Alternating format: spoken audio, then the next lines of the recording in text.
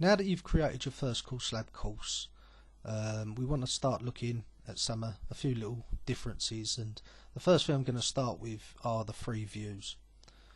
At the moment you've created a course with a single module called Blast Off, and just at the minute you're looking at the normal view, and the normal view is a lot like PowerPoint because you can add new slides and it really operates sort of the same way that PowerPoint would.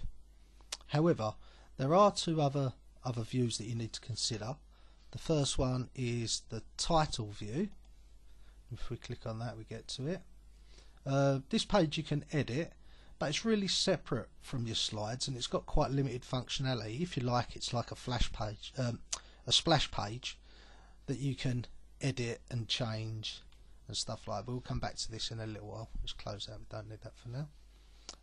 The next view that we want to look at and consider is the master view, and I really like to call this the template view, because what you can do, if you place things inside this master view, it will display on every single slide that you create. So for example, if we were to put an image in there, just copy this image and paste into here in our master view.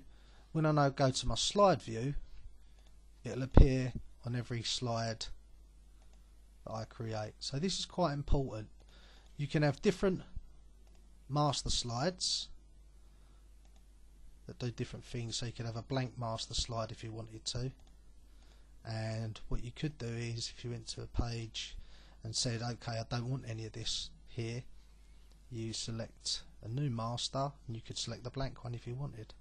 So these two slides could have that, and the next slide could be a different slide with different things on it if you wanted to. Again, if we want to add a new slide and go back to that master, we select it, so we've got two slides that are like that, one blank and one back again.